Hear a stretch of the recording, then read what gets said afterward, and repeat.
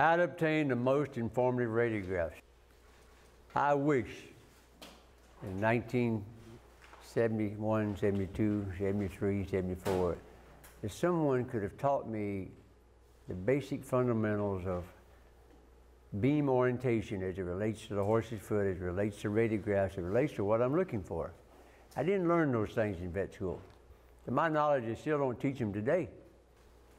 Because I struggle with a lot of radiologists that I work with that really don't see things like I do. But beam orientation is so important. It's unbelievably important. Farriers, if you're working on horses without veterinarians, you can't deal with pathological problems. You can't learn the rocker process without radiographs. You have to work together. Veterinarians, working with farriers, you got to realize most of them have no ability to read a radiograph at all.